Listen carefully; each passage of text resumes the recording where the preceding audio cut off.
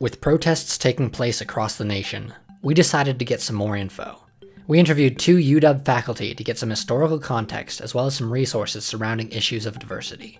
I'm Isadora Helfgott. I'm an associate professor in history and the department chair. Protests and riots go back to the founding of the country, obviously to the American Revolution, and have always existed here as a way of expressing discontent when Americans have felt that the system is not supporting them. So that goes back to the revolutionary times. In more modern period in the 20th century, there were a series of riots that are similarly situated to what's happening now, that have been expressions of frustration with examples of racial injustice and also economic inequality. It's hard to speak in comparative perspective. I think there are a lot of underlying conditions that are very similar now compared to some of the larger scale riots that we've seen in American history. Some of the same issues of segregation and inequality and economic inequality as well as racial inequality, I think are motivating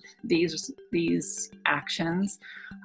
There's a particular confluence of things I think that are being expressed now, which are a little different, and that have created a sense of urgency here. Obviously, they were spurned by the recent events in Minneapolis, but I think that's compounded by the pandemic, by the unequal way that the pandemic seems to be affecting people, by the economic dislocations that are being caused by the pandemic, which themselves are affecting a lot of people in urban areas who have lost their jobs. A lot of those people in the 1960s, those were people who were still very much employed in jobs, that were middle-class wage jobs. And now a lot of those industrial jobs have disappeared. And so there's a lot of economic dislocation, I think, that's also contributing to some of the extraordinary frustrations with the racial injustice and the seemingly official stamp on the racial injustices that we're seeing now. So I think what's particularly unique, perhaps, is the confluence of all the things that are happening at once right now. But in terms of the actions themselves, there's a lot of similarities with what we've seen in previous historical periods. The collective voice is a very important thing. It's an important force in American history. It's an important force locally, but it's also, I think, on a national level. It's just critical to understand that these injustices that happen in discrete places, they have national ripples and repercussions, and we all feel it. My name is Emily Monago, and I'm the Chief Diversity Officer at the University of Wyoming, and I work in the Office of Diversity, Equity, and Inclusion. I reviewed the email that ASUW sent out to the campus community. I looked at those resources, and those resources are excellent. I think they provided a great foundation for students to educate themselves and to get involved. In the area of student affairs, they have the Center for Student Leadership. CESL is the acronym for it. And they are very good at providing programs and services to get students involved through their multicultural affairs area, through their service leadership area. And all of the opportunities that they provide, they're not only fun, they're educational. So I think there are a number of ways that students can educate themselves. Well, everyone's different, and the ways that they can support will be different. The Office of Diversity, Equity, and Inclusion, we fully support Black Lives Matter, the protests that have been happening right here in our backyard in Laramie. It is encouraging and heartening to see that taking place right here in Laramie. So for students to get involved, again, I would point to the resources with our multicultural affairs area, with our student affairs area. They are really here for co-curricular engagement. What happens outside the classroom? I know that there are activities in the residence halls. If they go to their website, they're still hosting virtual programs. Those are listed on their website. So I would encourage students to get involved that way. We're also offering support through the Office of Diversity, Equity, and Inclusion for students of color and marginalized populations. So coming up on June 16th, at 4 p.m., one of our employee networks that we offer through the Office of Diversity, Equity, and Inclusion, the Employee Network for Black and African American faculty and staff. They're hosting a community check-in for not only employees, faculty, and staff, but students. We realize that all of our marginalized identities have allies and supporters in our campus community. It's not to devalue that, but just to bring those communities together to support one another, because we are really scattered throughout the campus community, and sometimes it takes a little facilitation to get everyone together. And I know that our Asian and Pacific Islander Employee Network is hosting something similar.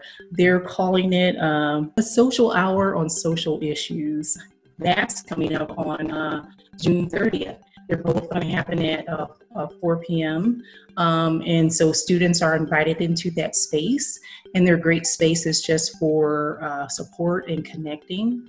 So we do have, through our office in partnership with the graduate education area, a leadership program for graduate students. It's called the Inclusionary Leadership Program. And we piloted the program in fall 2019, spring 2020. We were able to complete the first cohort of graduate students. It's a 6-week program on leadership and how to include inclusive practices in your leadership. And so we're looking at launching that on a larger scale. One of the things that we've tried to do to really connect with the community is through our Council on Diversity, Equity, and Inclusion. We have a community engagement subcommittee. Another piece of that is we offer a variety of programs throughout the year, and many of them are open to the campus community.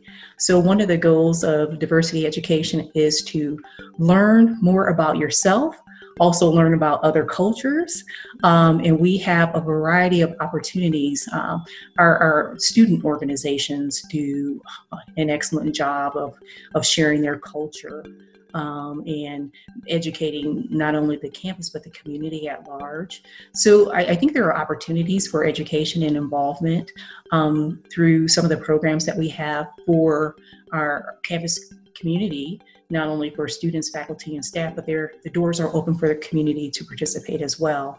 I'm thinking just off the top of my head, some that come to mind are like the School of Culture, Gender, and Social Justice.